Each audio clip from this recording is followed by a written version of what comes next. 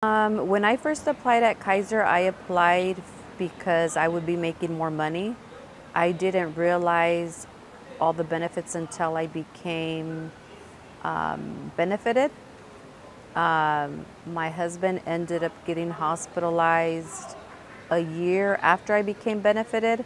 So that was just crazy because I didn't get a bill from Kaiser.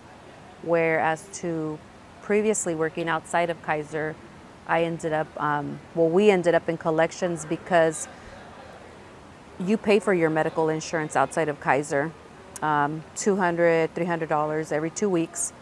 Plus you still have to meet like a deductible throughout the year before they pay for everything. So the insurance basically paid the 80%. We were stuck with the 20%, still couldn't afford it, and they ended up sending us to collections. So the difference within, working at Kaiser, it's like he was literally in the hospital 2 weeks and we didn't get not one single bill from Kaiser, not a penny. Everything was paid for. So my husband was diagnosed with a disease that has no cure. It's valley fever, but it turned into meningitis. So now he's going to need medications for the rest of his life. Outside of Kaiser, the medications were like $900, $800 a month.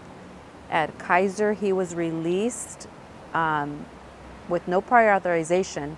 The day he was released, we literally walked to the pharmacy and got a 90-day supply for $5.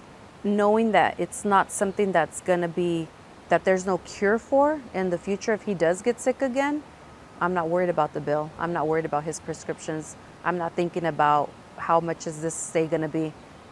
He's comfortable and I'm comfortable, instead of being in the bed in ICU worrying about all the other stuff.